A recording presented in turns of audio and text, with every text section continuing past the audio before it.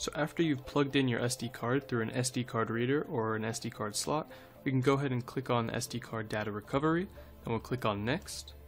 And then we'll select our source, or our card in this case, and click on next. And now we have some choices of how we want to scan these files. You can do a quick scan for deleted files, which will search through the surface level scan. You can scan for all files, which goes much deeper, however it takes a lot more time. And you can go even further by turning it into advanced mode, which does an even deeper scan, but again takes a lot more time.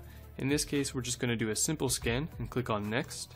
And now it's going to scan our micro SD card for any data. And now that the scan is finished, we can go in and actually preview our files we want to recover. So I'll go ahead and select the ones I want to save and click on the recover button. Then I'll select an output location and then click on recover.